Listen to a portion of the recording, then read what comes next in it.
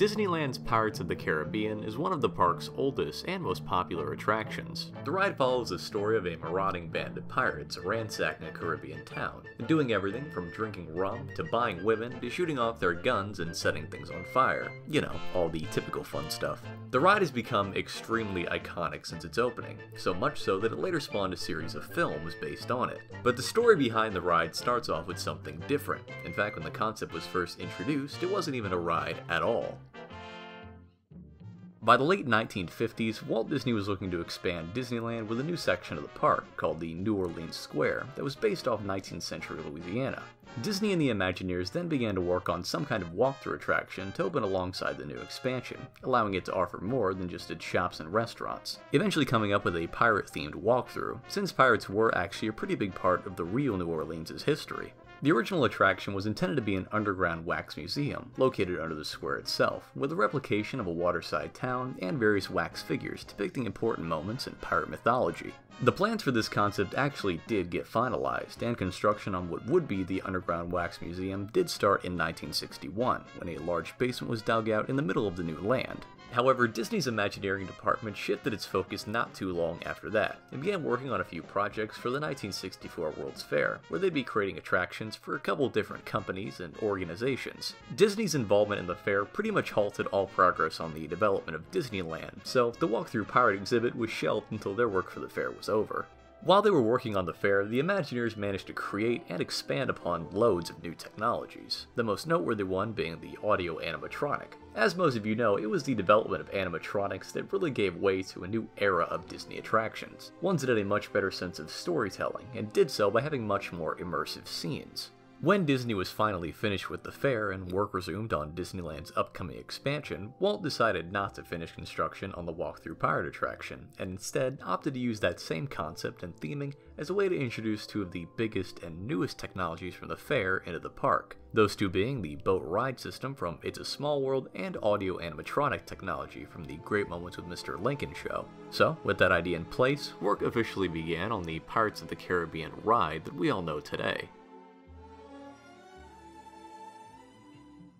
Some of the earliest elements of the final ride came from the original walkthrough attraction concept, like the waterside town setting and of course the pirates, but some of the other parts of the ride did take a little bit of time to get established or decided upon. Much like the Haunted Mansion, most of the ideas for the ride scenes can be traced back to Imagineer Mark Davis's drawings. His concept art really helped set the overall tone for the attraction, and helped everyone working on it get an idea of how it should turn out in its final form. As a matter of fact, many of these scenes from the finished ride were actually taken directly from his drawings. Over the next couple of months, Davis and the other Imagineers came up with different scene ideas that were then turned into drawings and then either approved or turned down by Walt Disney, who was pretty heavily involved throughout the entirety of the project. Imagineers also utilized storyboards to plan out what order the scenes would go in, similar to the same process they used for making movies. As the ride's development went on and the ideas they had began to grow bigger and bigger, they eventually realized that there wasn't anywhere near enough space in the park for the ride, even if they did put some of it underneath the square itself. So, the solution they came up with was to have a large portion of the ride's show building located outside of the park. You might also remember that another Disney attraction did the same thing a few years later, that being the Haunted Mansion. Not too long after that, work began on some of the actual figures that were going to be used on the ride. The animatronic technology was being tweaked and optimized, the pirates themselves began to be built and their faces sculpted, including some of the animatronic animals, and all of the characters were given their own custom clothing. By 1965, all the planning for what they dubbed the Blue Bayou Lagoon attraction had just about wrapped up, with all the ride scenes laid out and models of them created. And then in here, we have a special attraction. We call it the Blue Bayou Lagoon. People are going to get on a boat here and ride through the lagoon, and then as they get around here, we're going to take them down a waterfall and take them back into the past, into the days of the pirates, you know, where the whole Caribbean area was full of pirates, and they were always sacking towns and things. Shortly after that, construction began on the attraction itself, starting with its facade, then its show building, followed by the track, and then finally the ride scenes. However, since this was the first time Imagineering had ever made a large-scale animatronic-heavy dark ride like this, construction took quite a while, as they were constantly tweaking elements of the attraction to help with things like the props and sets, the overall pacing, and character dialogue. They also made a last-minute change in the ride's name from the original Blue Bayou Lagoon to the now famous Pirates of the Caribbean. But after all that was finished, the attraction was finally ready to be opened. Now there's new fun and excitement waiting for you at Disneyland. The opening of a Magic Kingdom's most exciting new attraction, Pirates of the Caribbean.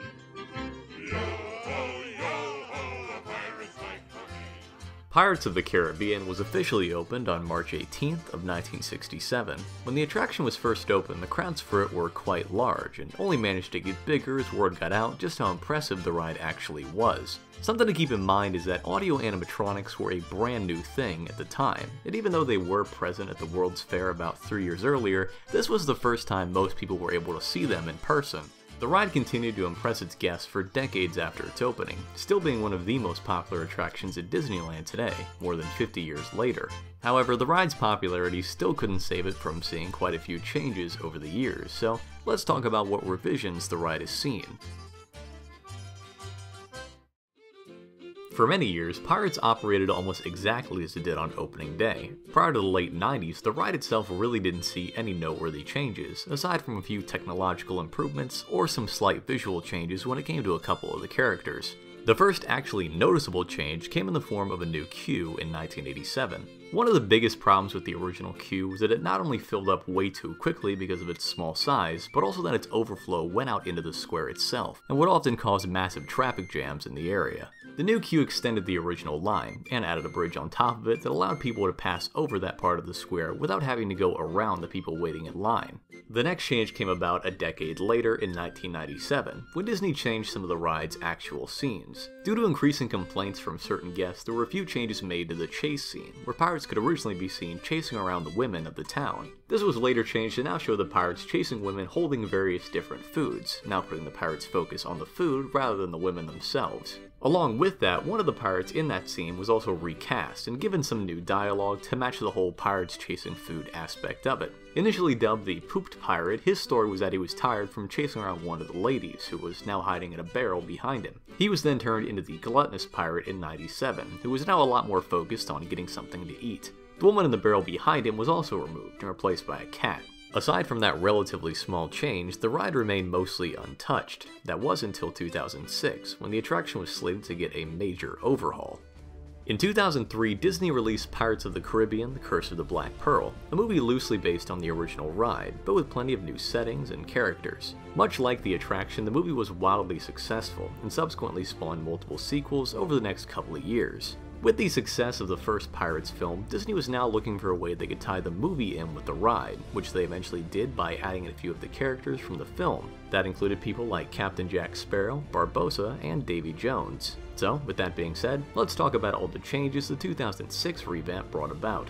The addition of characters from the movies really had a big impact on the ride's storyline, effectively altering the entire thing. Now, instead of the pirates just attacking the town for its rum, loot, and other valuables, the town is now being attacked by Captain Barbossa and his men, who are looking for Jack Sparrow, while Jack, on the other hand, is looking for the town's treasure. The ride's new storyline was accomplished by repurposing a few of the pre-existing animatronics, adding a couple new ones, and creating a whole new end scene, so let's delve into that a little bit further.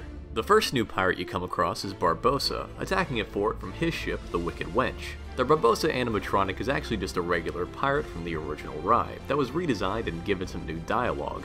Barbossa was also updated in 2015 to now have on his privateer outfit. Next up is the first scene in the town itself, where some of the pirates are dunking the mayor in the well to find out where the town's treasure is. The dialogue in this scene was also changed, so the pirates were now asking for the whereabouts of Jack Sparrow. I should also note that the first of the Jack Sparrow animatronics can be seen here as well, hiding behind some dresses from the pirates who are after him. Unlike Barbossa, all three of the Jack animatronics are brand new and didn't replace any other characters. The next time we see Jack is at the chase scene. Like I mentioned earlier, this scene saw its first set of changes in the late 90s. However, it did get altered again in 2006, when all four of the rotating pirates were all changed, and so was the Gluttonous Pirate. Each of the rotating pirates were now doing something different, like stealing some treasure or getting chased by a woman with a weapon. As for the Gluttonous Pirate, he's now busy talking about his map to the town's treasure room, and the key he has to open it. This is also where we see our second instance of Captain Jack, who's now hiding in a barrel behind him.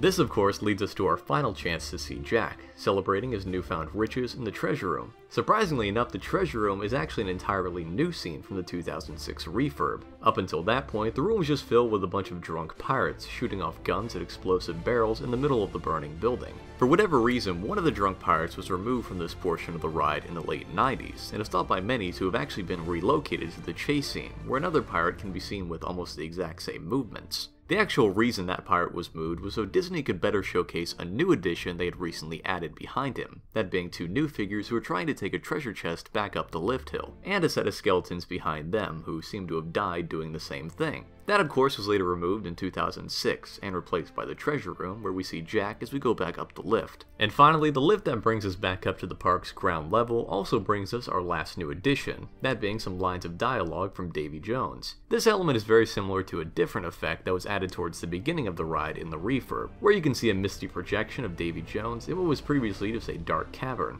That effect was later changed again in 2011 when they added Blackbeard to this portion as well, who would alternate with Davy Jones. However, the effect was removed altogether in 2018, when Disney brought back the original ghostly dialogue from the cavern and added a new effect where you could see an octopus and the remains of a pirate caught in a booby trap, who will then turn back into a person as you pass by him. Lastly, in June of 2018, the original auction scene was modified so that the pirates were no longer buying the town's women, and were now instead buying other miscellaneous items, like paintings and clocks, because I guess pirates are a lot more interested in fancy chandeliers than women, I mean, who would have guessed? They also changed the redhead animatronic from that scene as well, and replaced her with a new female pirate who's also auctioning off the town's items. And really, that's about it for all the changes the ride has seen over the years. I should also mention that over time it has been upgraded in many different ways, so the ride's technology doesn't seem so dated. That includes things like the overall look of the animatronics and the scene lighting. On top of that, they've also managed to add projections to a few areas in the ride as well, and updated some of the older effects too, like the flames and burnt wood, so it all looks a lot more realistic.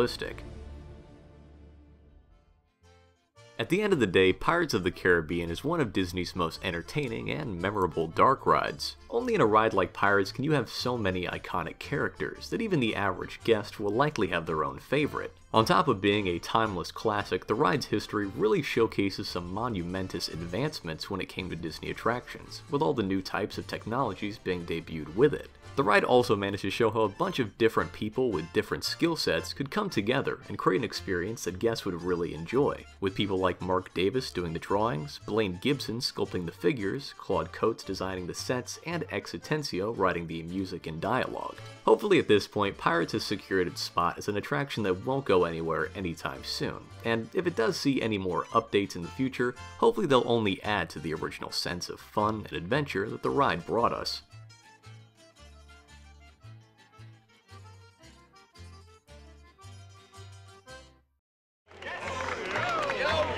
Yo, ho, ho, ho, pirate's life for me.